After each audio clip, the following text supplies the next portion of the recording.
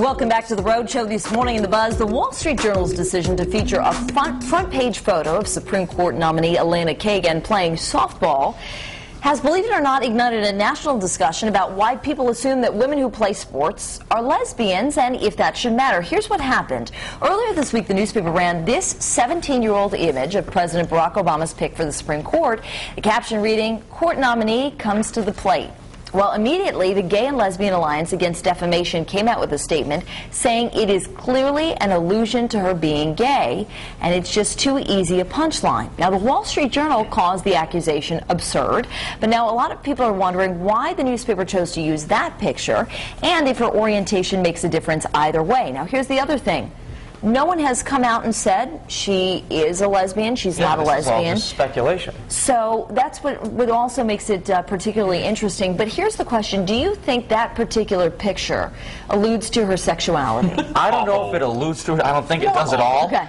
But it's not the most feminine picture they could have chosen. Here's the thing. I know it doesn't that allude to anything. When we put packages together in news, a lot of times if we're talking about someone's history, we'll show, you know, baby pictures or them in sports or things to, especially when it's like a politician or something, a political figure, so you can see them in a different light, a more humane, you know, a light that shows their humanity. You know, that they do other things outside of whatever their occupation is. Well, lesbians aren't the only people that play softball, by the way. This just in, breaking news. But, you know, I don't know if this newspaper has an agenda against the Obama administration. Perhaps it does. I know there's a lot of the old, like, the Fox News channel against MSNBC. You got the right wing versus the left wing. And you have some newspapers that have agendas to attack someone's policies and their nominations and such. But, you know, the only thing, I mean, so what if she is? Well, but here's the other thing.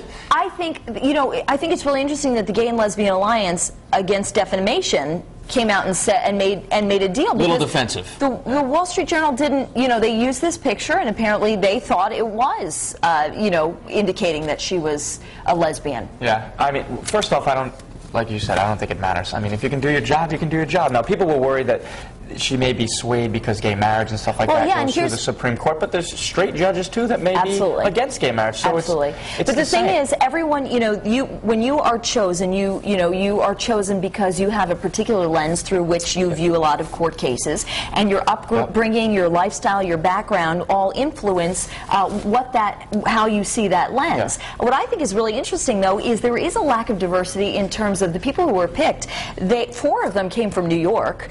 They all are Ivy League educated, you know, and so it's interesting because as much as we're talking about different areas of diversity, you know, Sotomayor, you know, being Hispanic, another woman being named to the bench, whether Elena Kagan is lesbian or not, it's very interesting that it seems to be that they are all coming from a very particular and, if not elite, group of people.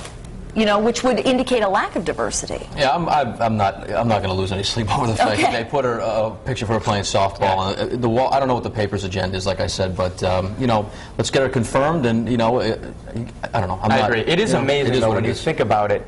If you're in the public eye, what is scrutinized, and what what's scrutinized, how what's they not. can, you know, make you come off. I'm a little disappointed in the alliance, though, jumping right to that conclusion, saying, it's really interesting. Oh, they made that move. My goodness, let's get right out in front of this one. Why? There's no need to.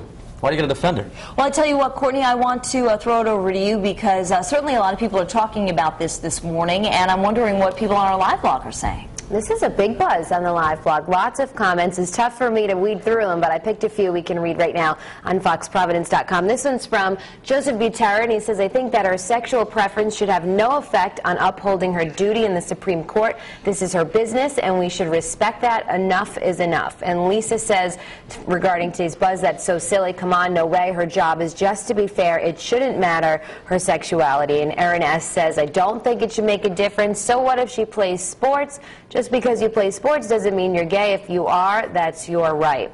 Here's our poll right underneath the live blog. Does Elena Kagan's sexuality make a difference? A, yes, it could influence her decisions, or B, no way, her job is to be fair. And I've also posted this buzz story there right under that if you want to take a look at that picture, maybe read that Wall Street Journal article. Here's a snapshot of our Facebook page. Lots of comments to surf through here.